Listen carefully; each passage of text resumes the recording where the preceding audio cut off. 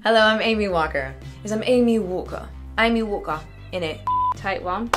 Hello, I'm Amy Walker. I'm an actress most known for my accents, and today we're gonna look at some British accents in films. She will prick her finger on the spindle of a spinning wheel and fall into a sleep like death! This is Maleficent, directed by Robert Stromberg in 2014, and we'll be looking at Angelina Jolie's English accent. A sleep from which she will never awaken! Awaken! That nails it. Two things there that people often miss when they're doing this sort of an accent. It can be a tendency to go awaken. In America, we'll take that E and we'll just make it an I. That I in this accent becomes awaken. And then you heard that bit of an aspiration, that sort of an H breathy sound on the K, and it gives it this awaken. I had wings once, they were stolen from me.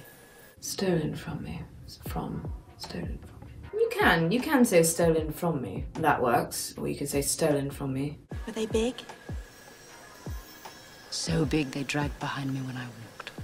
When she says walked, that's really excellent. The A-L, A-H, A-W, all those things that in American are ah, they're all different in English accents. So we've got walked, and it's very long. What people have a tendency to do is go walked, or something very tight and odd.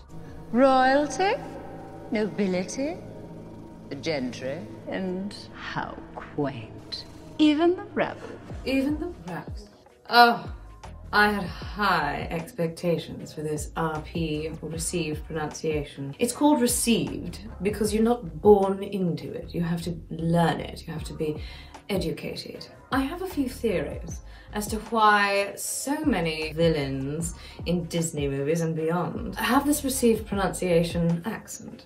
And for one, the tones you get to use and play around with are just deliciously good fun. It's as if you really don't care what they think of you. But also it sounds extremely educated because you can't get it unless you are educated into it.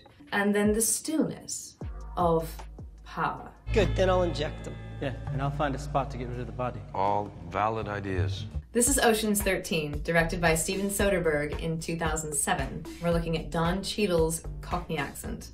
That's the rules for someone who understands the rules, which Bank don't, because he already broke them. So he don't get the chance. Where to start, really? Don Cheadle's wonderful actor, but this is a bit of a mess. Don't. The resonance for this accent's really down in the gutter. It's down in your mouth, it's down up in here. Don't. You're gonna take that tongue, and the D is not gonna be a D like this, it's gonna be D. Do, and it'll be don't.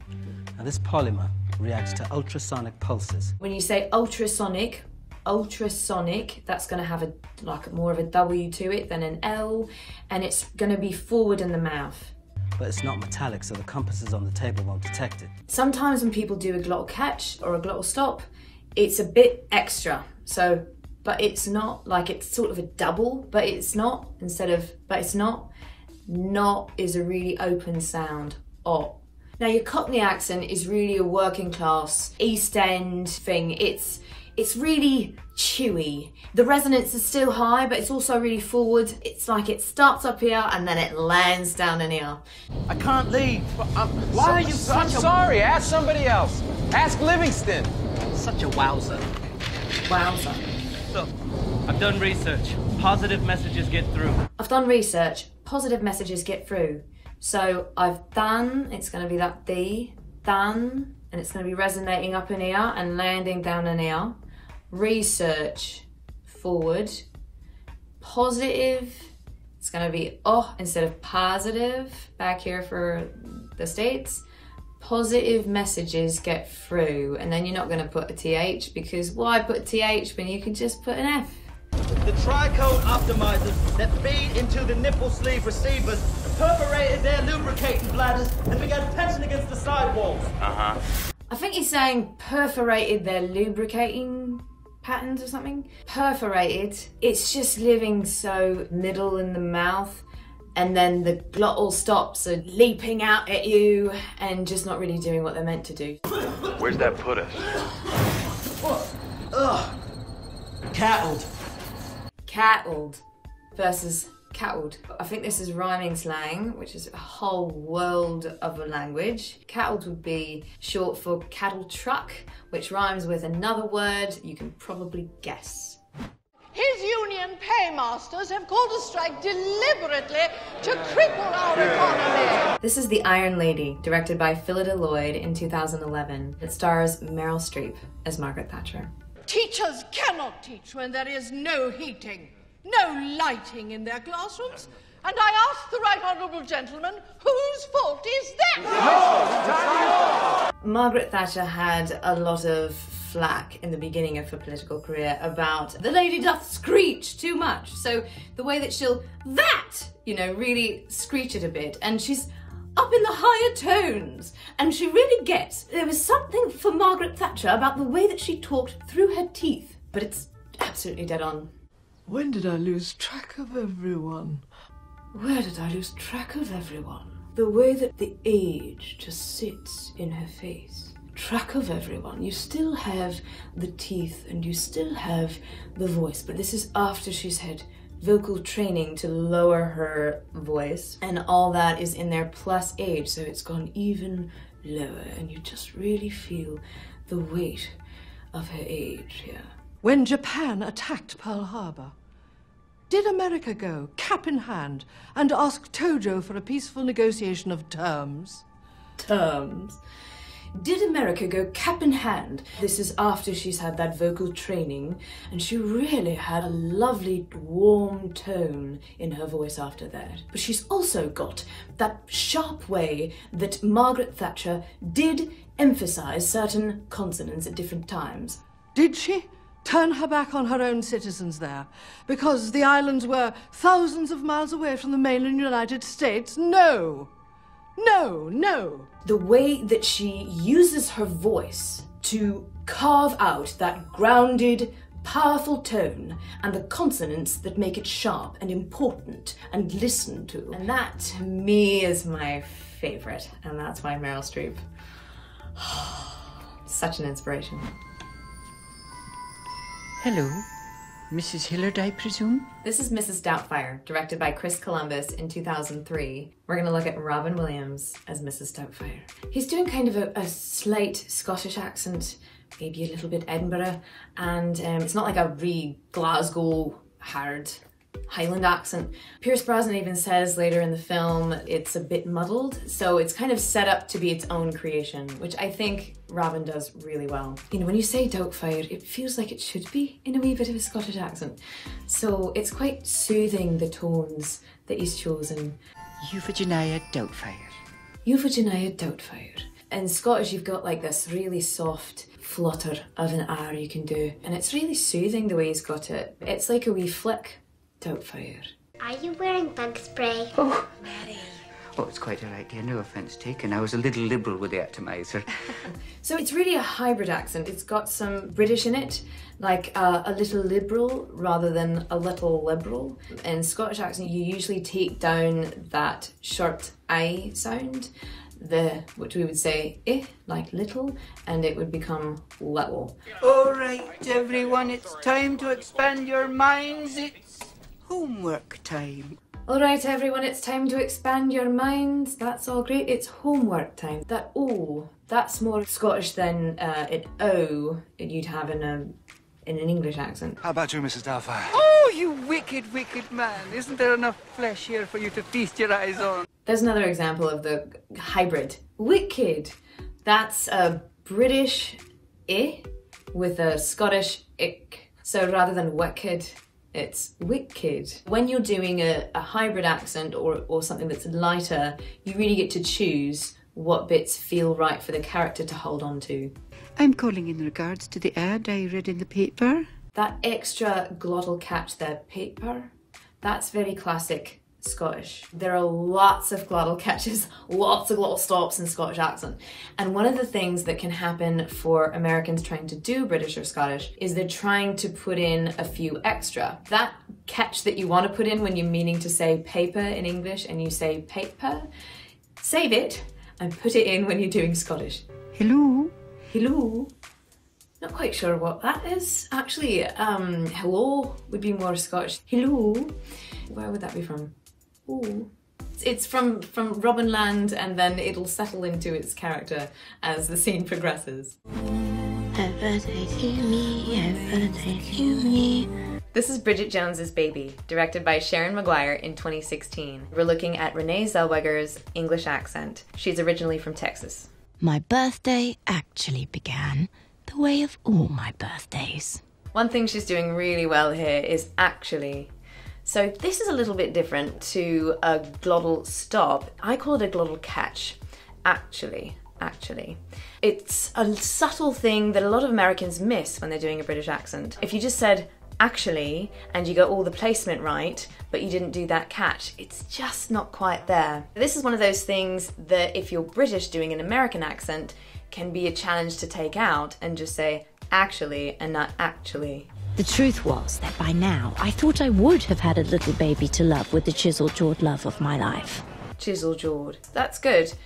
Or is a vowel that can be challenging for Americans to do in English because we don't have it. We don't say or, we say ah. But here you get to say or. It's much more forward in the mouth, and this is more of a standard British accent, you could say, sort of middle class. Isn't there some sort of statute of limitations about the number of sodding candles on a cake once you get to a certain age? It is possible to use the glottal catch too much. Sort of, you don't need it there, just sort of. Certain, it can just be certain. So when you get to a certain age, some sort of statute, it would be there. That is something that a lot of people do, is just put in a few too many British. It's not British, it's just British. I need you to see what Reuters are saying about the attacks on Ramallah. One thing that can be challenging is the difference between the American schwa, a standard American and then the British The difference between Ramallah and Ramallah is that slight difference, or like American versus American. The last barren husk in London. And of the two loves of my life, one is married and the other is dead. One thing she does really well here, there are so many different ways to pronounce consonants, and England loves them. And we've got dead. And that D, that softer D, she really nails. It's one of those subtleties that a lot of people miss. Like in American, in a standard, we'd say dead. Not even finish it. Dead. Or if we're really being emphatic, dead. But here, it's dead. It's just that bit softer, which is not essential. There might be times when you'd say dead, but here it feels perfect. Don't you see it? See what? The resemblance between us. This is The Parent Trap, directed by Nancy Meyers in 1998. It's about identical twins who were separated at birth, one of them raised in England, one raised in America. They're both played by Lindsay Lohan. It's rather picturesque, don't you think? So that's quite good. She says rather instead of rather, but picturesque, don't you think? She's got the melody right, don't you think? That's something that's really different, the way that questions are phrased in England versus in America. We'd say, don't you think? Check for fruits, check for vegetables. Go on. Go on. So the way she says that, oh, this really will tell you what class you're in here. The difference between oh, and oh, somewhere in the middle. She's like not super duper ancient sort of a thing, but American resonates right in the middle of your mouth. It's down a little bit lower. Now I'm talking about the resonance. That's different to pitch. Pitch is how actually high or low you're talking, and regardless of pitch, if you're placing the resonance up higher, up in here, it tends to sound more cerebral or intelligent. Well, I doubt it, but thanks, and thanks for bringing me here, Martin. Well, I doubt it, but thanks, and thanks for bringing me here, Martin. All those sounds are really riding up in here, as opposed to when she says doubt, and she's doing that nice soft T, instead of doubt. I doubt it. It flows so smoothly. If I did it without the resonance, well, I doubt it, but thanks. it just doesn't quite have that edge, and that's something that can be challenging for people. I'll teach you to be me, and you teach me to be you. Look, I can do you already. Yes, you want to know the difference between us? I have class and you don't. When she says class, if you say class without the resonance, it sounds like K-L-O-S-S. Class. R versus R. Almost put an R in it. Class. He belongs to my friend, the one I was telling you about.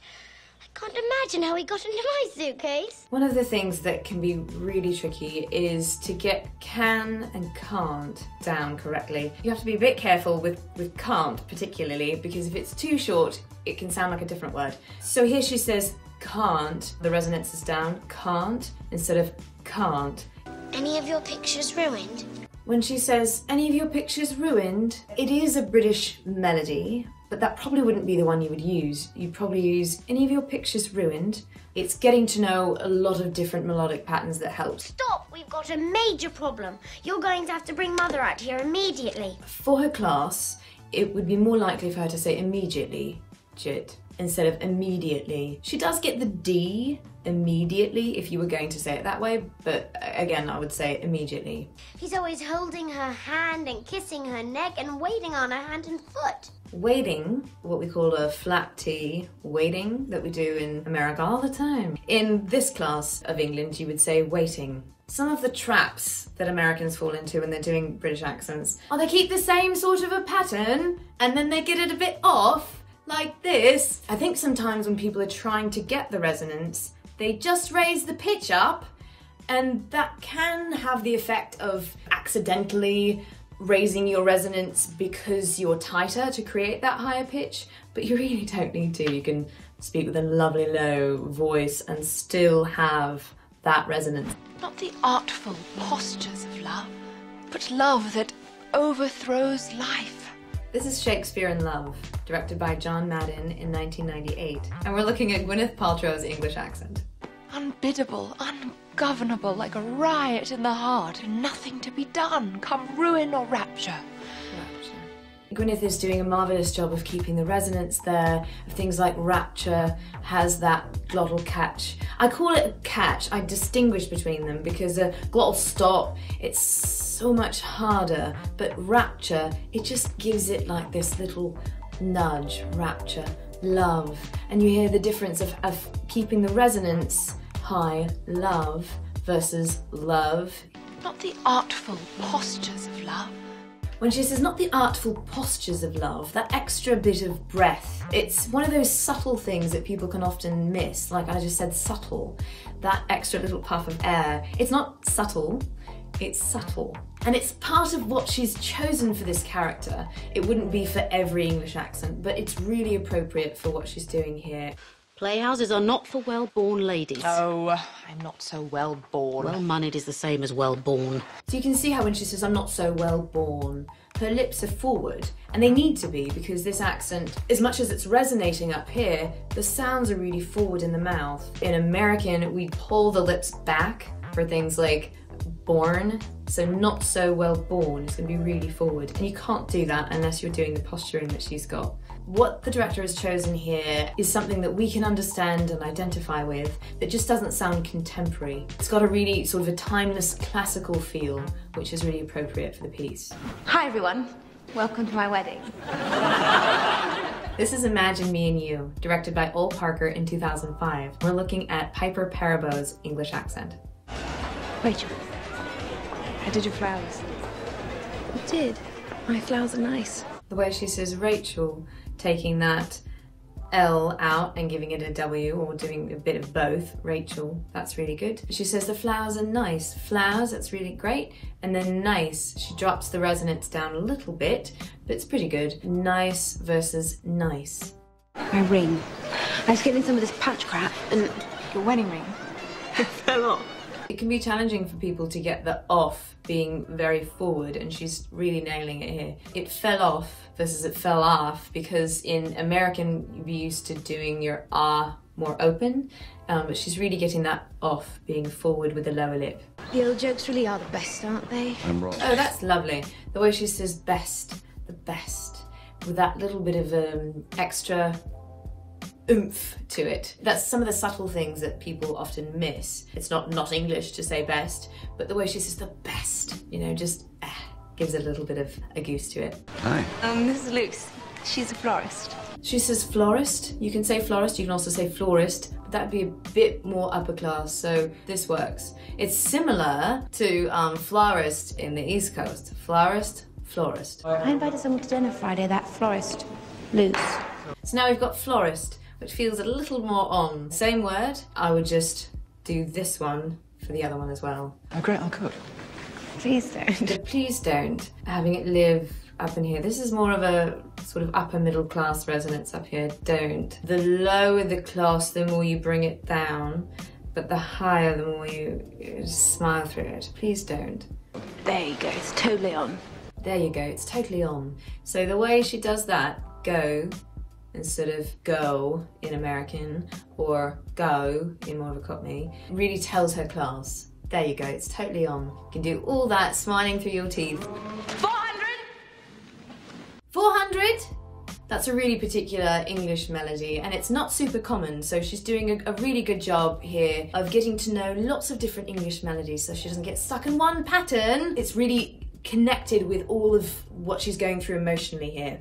I hope you've enjoyed this and learned something. Maybe tried on a few British accents of your own. And maybe next time you'll look at all the detail that goes into creating the voice of the character, including the accent.